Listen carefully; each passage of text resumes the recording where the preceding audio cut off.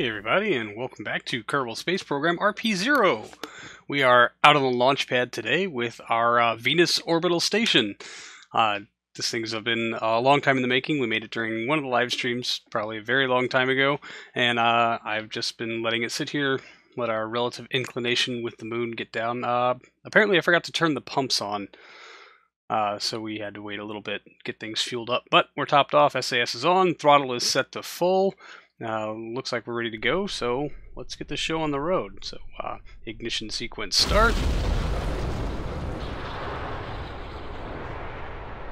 Looks like a good light. There we go. Clamps off, and let's go ahead and get this bird skyward. A little bit of a wiggle. 1.14 thrust to weight ratio coming off the pad. The station actually wasn't all that heavy. It's kind of broken down in that it will have to assemble itself in Venus orbit, but I hope we have a solid plan for all of that put together. But hopefully we'll get to more of that a little bit later. But yeah, it's no difficult task for this DN6B get itself off the pad, and we should be able to get ourselves to orbit with a fully fueled B upper stage ready to go, and that will hopefully complete not only our transfer to Venus, but start a big part of the orbital insertion there. We did not bring a heat shield. We will not be aero capturing this flight.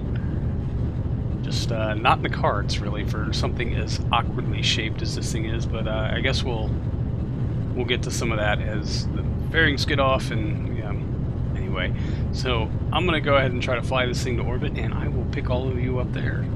Pick up a little bit of this in post, as it is still kind of a slow crawl, but then things happened. Alright, we've started leaning into our gravity turn, and we're getting this weird oscillation thing again. It did not do this in testing. Tried to get a look inside that fairing there to see if we could see if it was the payload actually wiggling, and oh man. Uh-oh. Yeah, it looks like the upper stage is fine, it's just our payload, which is super weird. We used to only get this kind of thing with docking boards and lots of weight above them, and this definitely does not have that. Yeah, like I said, come on. It did not do this at all during test flight. This is quite concerning. Yeah, you can kind of see the gap there right below the fairings, where everything above them is just... oh boy. Alright, well, we're actually not doing so bad. Our relative inclination, half a degree or so, but trying to keep this thing wrestled in. I think, honestly, if we can get to booster sep, we'll be okay. Oh, that's too low, come on. Bring it back, bring it back. That is one hell of a shimmy. Ah, come on.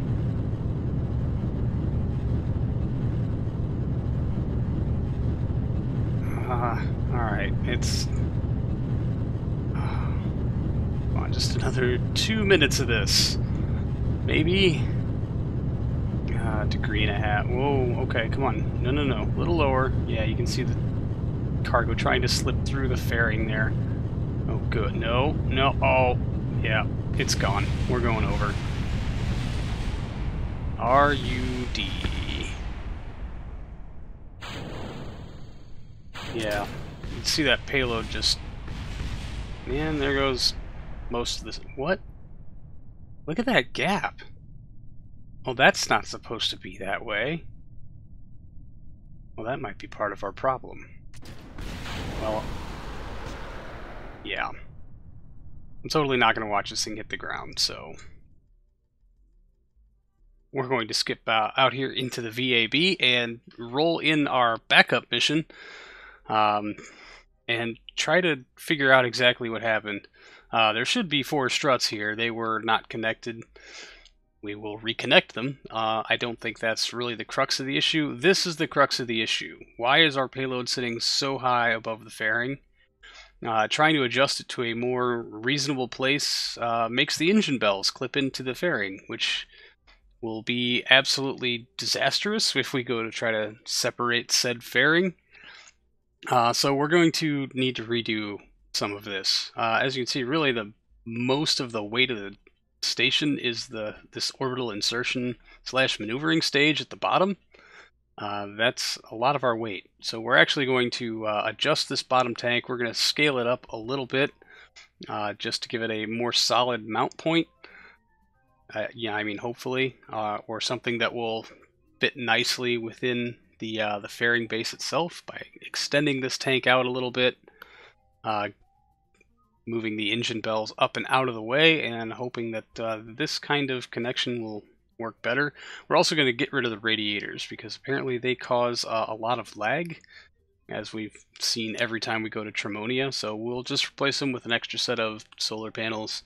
Not the greatest thing, but I would really like to avoid part lag, as we will be shipping multiple multi-part modules to this thing over the course of time. I was hoping to have this be a nice reveal once we got to Venus, watching this thing assemble itself, but you kind of get the gist of how it's all going to go together.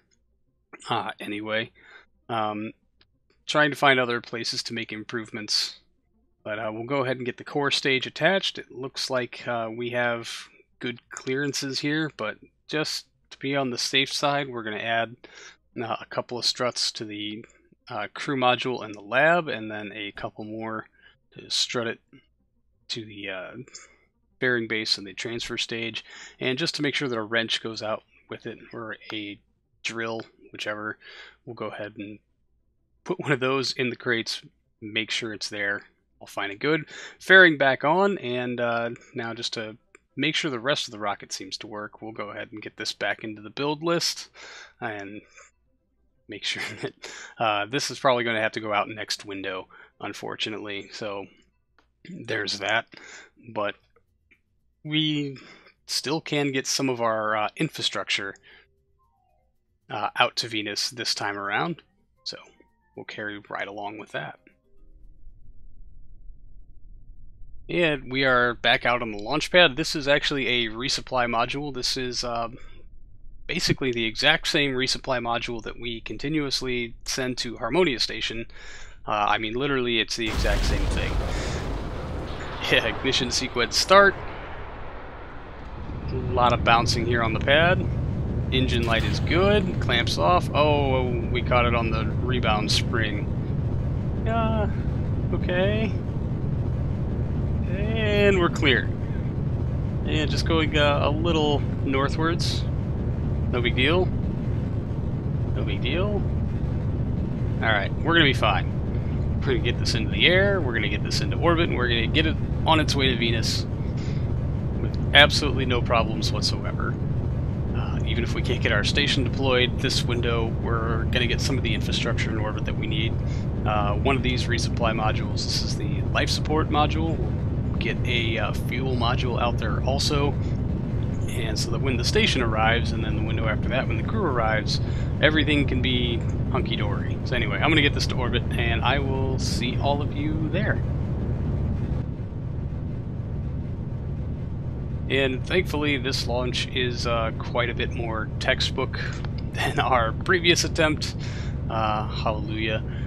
But like I said, this is a copy pasta of the modules we send to Harmonia, so we've flown lots of these. They work really well.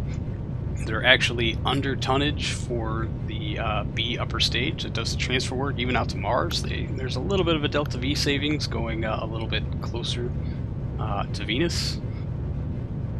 So I really wish that I had spent some time thinking about how to approach this problem a little differently, rather than just saying, hey, we have this thing, it works, let's use it again. It's been a good long while since we did any aero capture anything at Venus, and it does make me nervous. It has always made me nervous. The thin red line on how to capture at Venus versus how to deorbit or how to get yourself flung off into space is absolutely tiny. There's booster set down and away, fairings are off, and you can now see that our supply module. This is the same supply pod that's keeping a crew of 3 out at Harmonia Station for like a decade.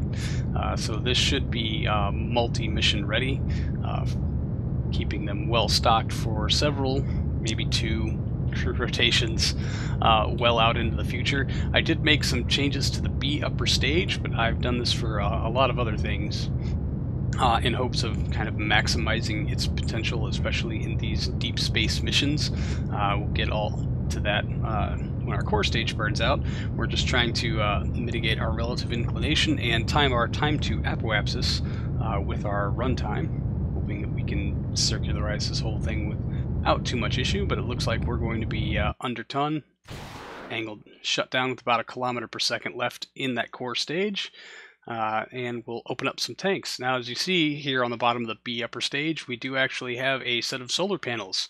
And there are some radiators down there too to help keep the liquid hydrogen cryogenic throughout most of its trip. Maneuver Planner doesn't really want to cooperate with us, but it does give us a pretty good window, 3.9 kilometers per second in 22 hours. So we'll get a good chance to test out the cooling capabilities of this new B upper stage, kind of calling it the BL for long duration. Solar panels out, they are keeping everything charged. Radiators are active. Mech Jeb node has been plotted. Now we just have to get ourselves around to this node. So we'll focus on Earth so as to not kill ourselves and then time warp a whole bunch. 47 minutes out. And we'll activate our HG3, make sure that's good, and half of our thruster fuel is gone for whatever reason. Now, I wish I had kind of noticed it then, but I did not. The HG3 is not articulating with our input commands. Good solid light on that engine, but it is not gimbling. Gimbal is active, it is unlocked, it is just doing absolutely nothing. We did recently unlock some upgrades for our HG3 engine, the HG3A, HG3A-SL for sea level.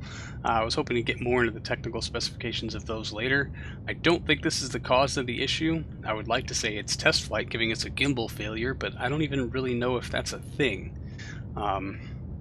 But it is becoming increasingly difficult to hold the node, so much so that I reactivated the thrusters on the resupply pod itself to help give us a little bit more authority in our maneuvering as far as keeping us on the node, which always a little problematic, but the gimbal is doing absolutely nothing.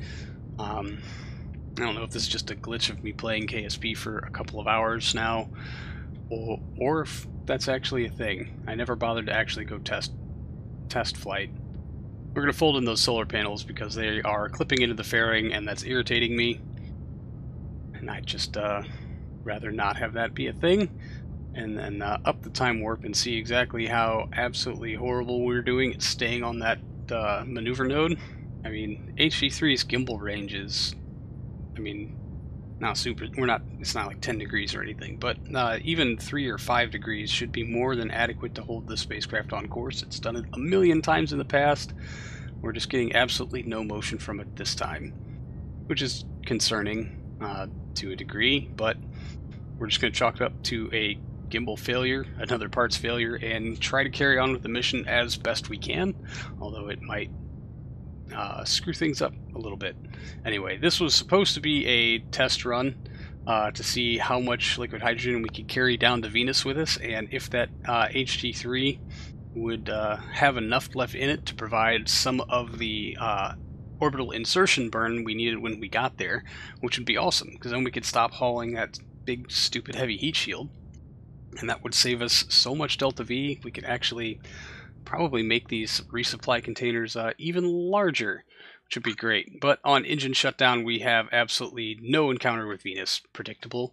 The burn was horribly mistimed, and I generally just screwed the whole thing up, and our gimbals broke. That's what we're blaming it on. Gimbals broke.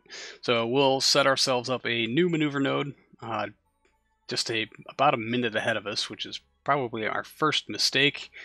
But it ends up being rather meaty. I think coming in close to 350 meters per second or so to bring ourselves in on a nice equatorial course. And I don't really want to waste the thruster fuel, nor do I think that we have it to spend. So we're going to have to use our second ignition on this HG3, which does make me very, very sad, considering it's got more than 1 kilometer per second left in it. We light the engine a little early, as far as our turn, and then realize, oh yeah, our gimbal's broke. That's going to cause a huge problem. And there, we actually have an encounter with Venus. It's particularly terrible, so we will jettison our still remotely fueled HD3 stage. This makes me very sad.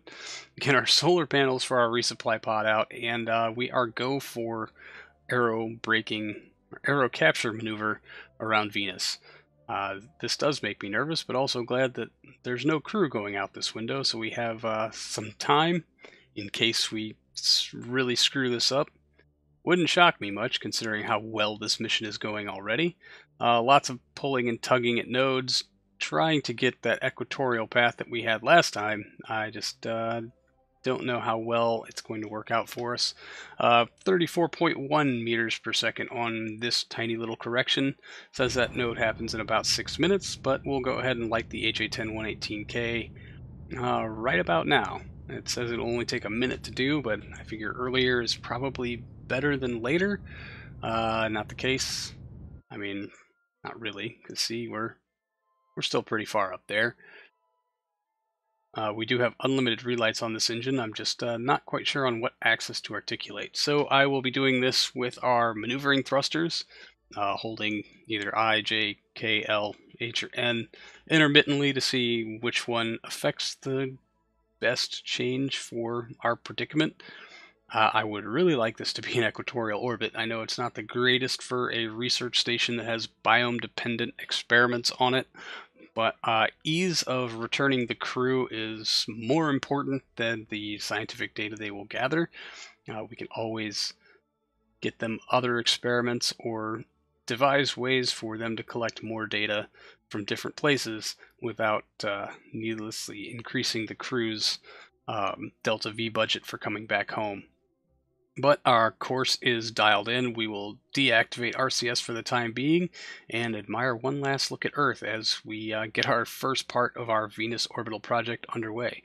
So that's going to do it for this episode, everyone. Thank you so much for hanging out. I really do appreciate it, and I will see all of you in the next one. So until then, see you later.